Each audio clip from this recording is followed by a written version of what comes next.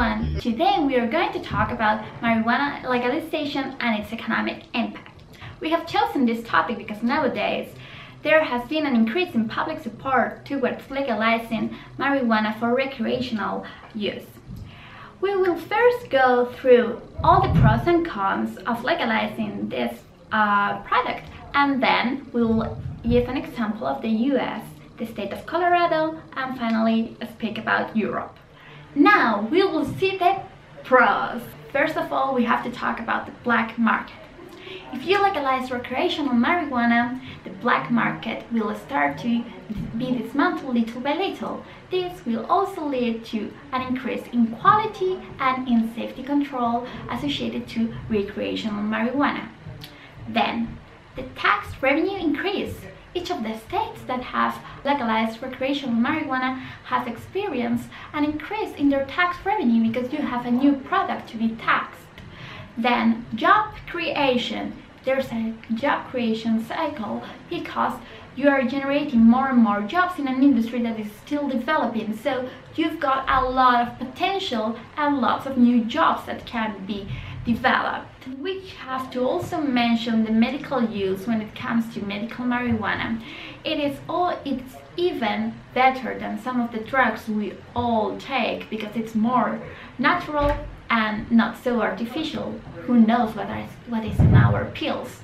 Then there's been a decrease in drug gang violence, which has led also to an increase in efficiency and effectiveness from the police. This means as there are less petty crimes associated to selling and buying drugs on the street, especially marijuana, police can focus on bigger crimes and not so much on petty crimes. And finally, we have to mention this. The CEO of Marijuana Policy Group, Adam Odense, said that if this is done right, regulated right, taxed right, this industry can bring real economic benefits to a state. Thank you, Adam.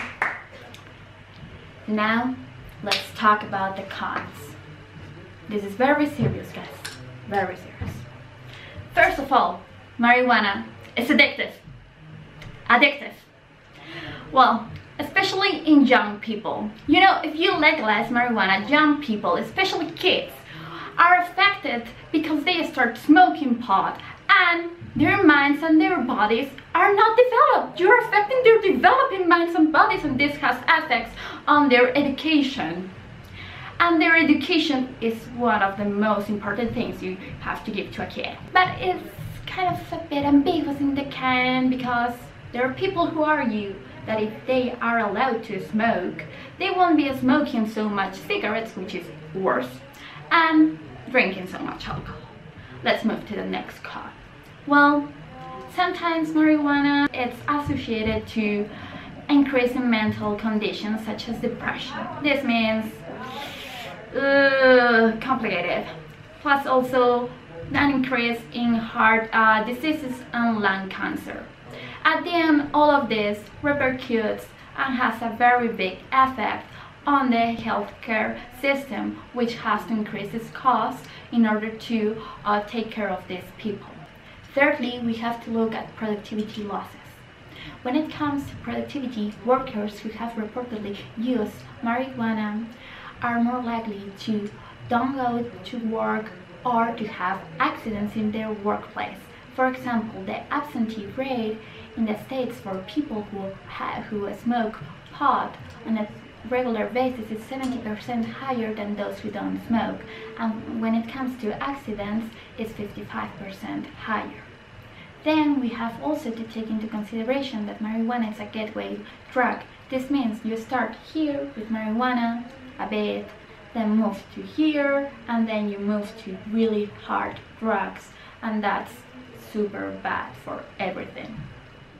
Now let's move to Colorado.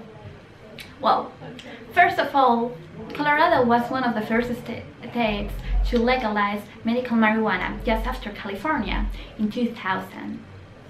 Then it was the first state to legalize recreational marijuana in 2013. We are going to go over the data and the figures of the economic impact this recreational legalization of marijuana had in 2014. We should start talking about the tax revenue increase. It was expected that after the legalization, the tax increase would be of $98 million.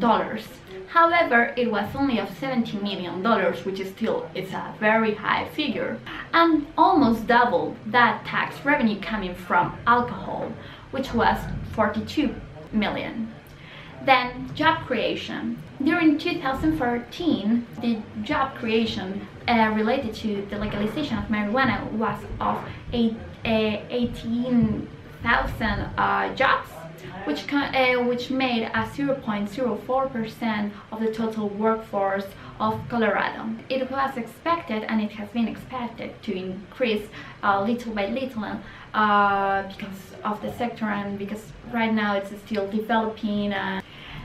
Then we have to talk about crime. Well, in the city of Denver, the crime rate decreased 2.2% after the legalization, meaning that no, those who said that it would decrease were wrong. Also, property crime decreased by an 8.9%, almost a 9%.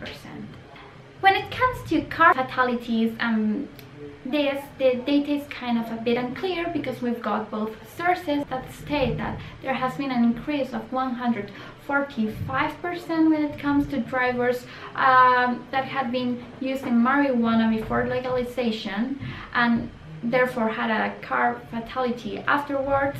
But there are also other sources that said that there has not been an increase in fatalities. Lastly, we have to mention underage consumption, which has decreased on the whole, as you can see in this graph. From the States now, let's go to fancy old Europe. In Europe, we have two main examples to talk about. First of all, we will go to Amsterdam. Amsterdam has always been associated to being the capital of weed consumption, like forever. But I'm sorry to tell you this, guys, since 1995, the number of coffee shops has fallen almost by half. It started being 350 and now it's in 167 coffee shops in the city of Amsterdam. That's a great drop. Well, however, weed consumption and every type of transaction related to this amounts to 0.4% of the national GDP and generates 2.5 billion euros per year to the national economy, being even more than cheese. But the examples are not that pessimistic. We have now a new mecca for weed, and it's Barcelona! Well, thanks to the legal vacuum that has been in the city in the recent years, there are more than 250 clubs have opened since 2014. This means in 3 years. These clubs are called private smoker clubs. You go there, you pay a membership, and you can smoke all your pot and weed in there. In Barcelona, it is allowed to grow and consume privately. You cannot sell it. However, activists claiming that the weed industry should be legalized say that it would generate more than 200 million euros in VAT tax, plus 40,000 jobs, both directly and indirectly. To sum up, this is much greater than the official figures the Spanish government provides, which say that weed consumption in Spain amounts to 1.2 million euros per year. Thanks for watching, guys. I hope you enjoyed it. I'm Paula Gurbindo. These are my collaborators. So now, like and subscribe. Bye. I was gonna clean my room until I got high. I was gonna get up and find the broom, but then I got high. My room is still messed up, and I know why. Why, man? Yeah.